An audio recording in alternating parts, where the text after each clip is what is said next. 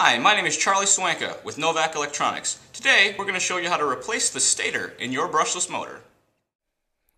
For this step, you will need a wound Novak stator, a needle nose pliers, and a 3/32 hex wrench. The first step is to remove the motor's front end bell. Begin by loosening the screws one at a time.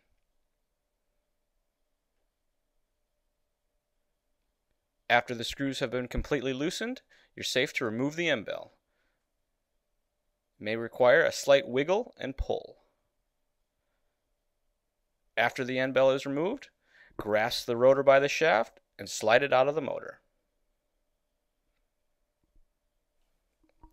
Now that your rotor has been removed, you can remove the rear end bell and the colored band. Take your new stator, slide on the rear end bell and the colored band. Now it's time to reassemble your motor. Take your rotor tube and install that into the motor. Use a slight twisting action and push it gently into the motor.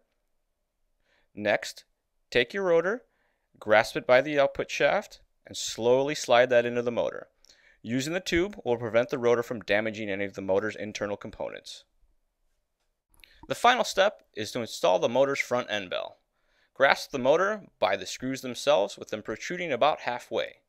Slide the end bell over the motor's shaft, then click the end bell onto the stator. Slowly push the screws down into the motor and begin tightening them. You don't want to tighten the screws completely on the first go around. You want to gently snug them up against the motor, then come back and retighten them a final time to make sure that your motor stays square.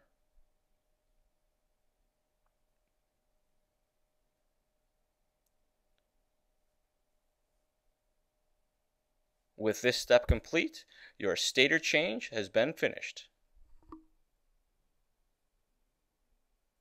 There you have it.